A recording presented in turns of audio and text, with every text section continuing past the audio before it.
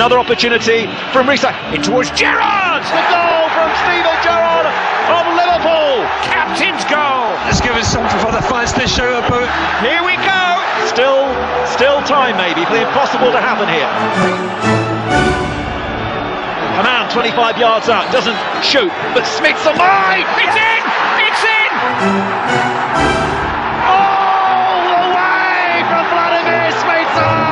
Miracles are possible! And oh my goodness, do we have a game now? Step up, Xabi Alonso. This to equalise. Yes, equalise for Liverpool. Come on, Xabi. Alonso misses, but Alonso puts in the rebound. And mission impossible is accomplished.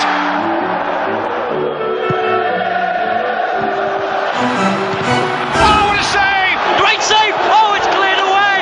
What a save from Shevchenko by Jerzy Dudek. How did he keep that out? Astonishing. Andrei Shevchenko, the European Footballer of the Year. The star man in the Milan side must score. He must score. He saved it! Dudek saves for Liverpool! And Liverpool have won the Champions League! This is amazing. Can you believe it?